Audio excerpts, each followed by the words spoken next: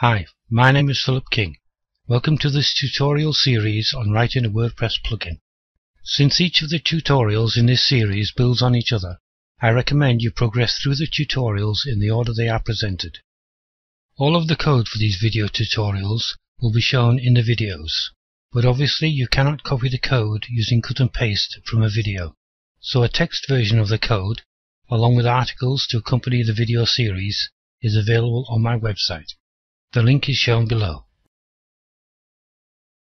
In previous lessons, we introduced plugins, built a basic working plugin template file structure, created a simple plugin class for our plugins, and produced some easy demonstration plugin examples. This lesson is part of the series covering the WordPress administration menus, panels, and pages.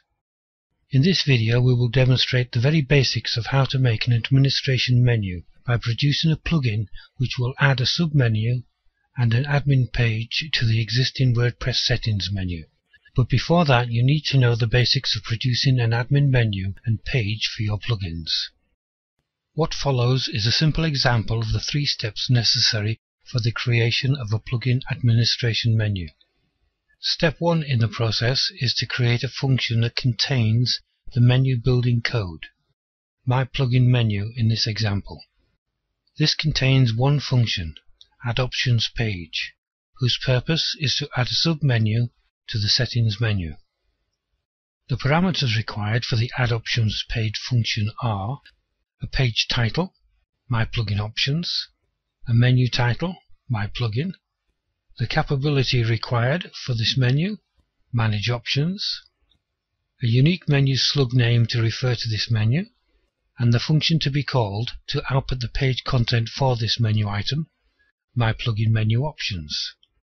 In step 2, we need to register the above function, My Plugin Menu, using the admin menu action hook. Notice, this is simply an add action interrupt function. With step 3, we create the HTML code for the page to be displayed when the menu item is clicked, My Plugin Menu Options in this example. This output code is just standard HTML. There is one thing to note in this function. Before doing anything else, you should always check to see if the user has permission to view the page, hence the first if statement. We don't actually do anything particularly useful in this example, other than state this is where our options form should be placed. This code, when inserted into our class template, will add a sub-level menu, My Plugin, under the WordPress dashboard settings top-level menu. When selected, the menu item will display our options page, which in this instance just contains our little message. Notice that prior to activation, our menu item does not exist.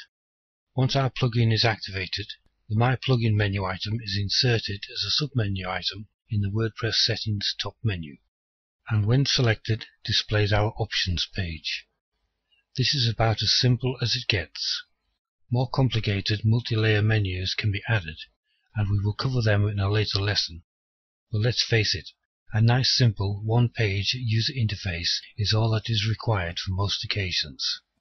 Okay, let's see how to implement this code using our class template.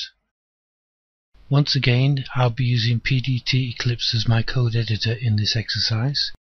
To begin, we need to use our plugin class template to create a new plugin which we will call pkadminmenu 0v1. So copy the pk plugin class template we created previously to a new folder in the WP Content Plugins folder and give it the name pkadminmenu 0v1.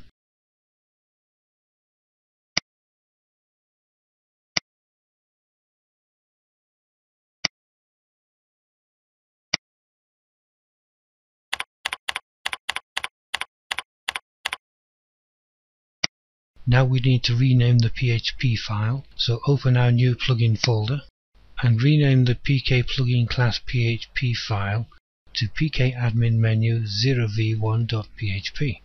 Remember, the plugin file has to be the same name as the plugin folder with the PHP extension.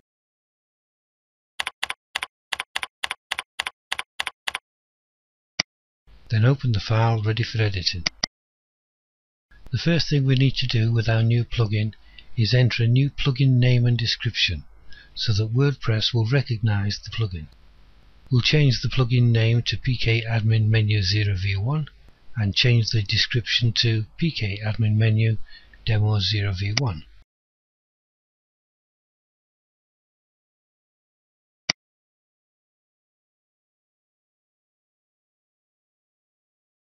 We now need to create a more appropriate class name, which will be PK Admin Menu 0v1 class. This is simply a case of renaming all the occurrences of the PK Plugin Template class to PK Admin Menu 0v1 class. There are 6 changes to be made. I'm just going to use Find and Replace for this task.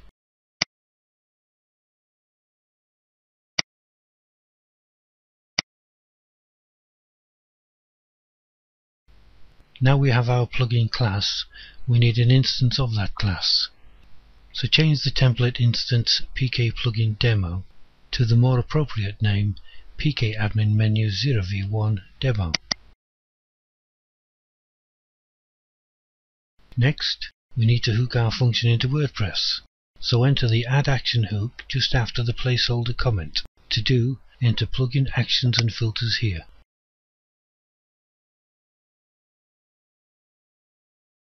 Now enter the sub-level menu function just after the placeholder comment. To do, enter Action and Filter methods here.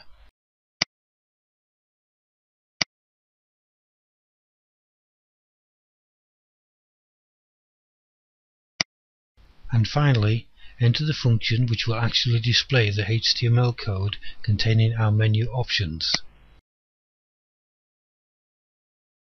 With the code entered, let's save the file and see what happens in WordPress. Log into WordPress as the administrator and navigate to Dashboard, Plugins, Installed Plugins, and check that our plugin has been recognized but is inactive. Activate the plugin, open the Settings menu item, and there at the bottom of the Settings menu is our menu item, My Plugin. Select the My Plugin menu item, and our almost blank PK Demo plugin page is shown, along with our note. The options form will go here. Well, everything worked as planned, so it's time to clean things up and deactivate the plugin.